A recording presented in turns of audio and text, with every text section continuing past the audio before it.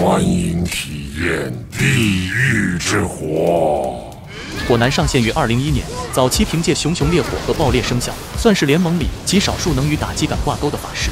但很可惜的是，去年火男迎来了 VFX 特效更新，原皮、丧尸冰晶之河，还有灵魂烈焰被一刀砍废。大伙可以感受一下，曾经的神级火焰们，如今变成了什么样的果汁？不仅是技能特效，头顶和手中的3团火也变了。我在之前的神话商店视频里也有提到过，为啥曾经被喷惨了的至臻能够翻身，就是全靠同行在退步。一种打伤。在这些被优化的皮肤中，战地 BOSS 算是最后生还者，只是改动了部分特效的亮度，比如 Q 的弹道和被动的3环指示圈，整体出入不大。这也得益于电玩系列独树一帜的像素风格。它能改动的不仅是英雄本身的特效，像火男打出的眩晕，还有早期女枪 W 能够重伤敌人时，头顶的图标也会被像素化。火男大招回弹几次，同样也能给出视觉反馈。所以单论皮肤细节和彩蛋埋藏，电玩系列无疑是佼佼者。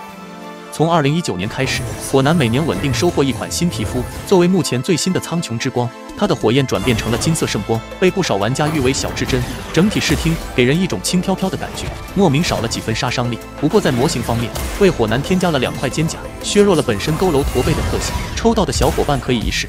火男的神龙尊者应该是初代皮肤里最不起眼的一款，但它的魔龙紫焰依然不容小觑。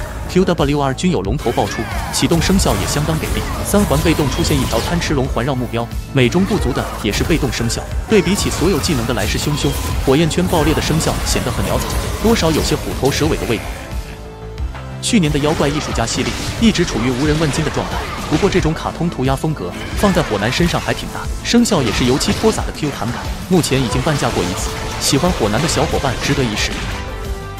最后再聊一聊丧尸，这款 T2 改变了火男一贯的猥琐驼背姿态，疯疯癫癫的台词也广受好评。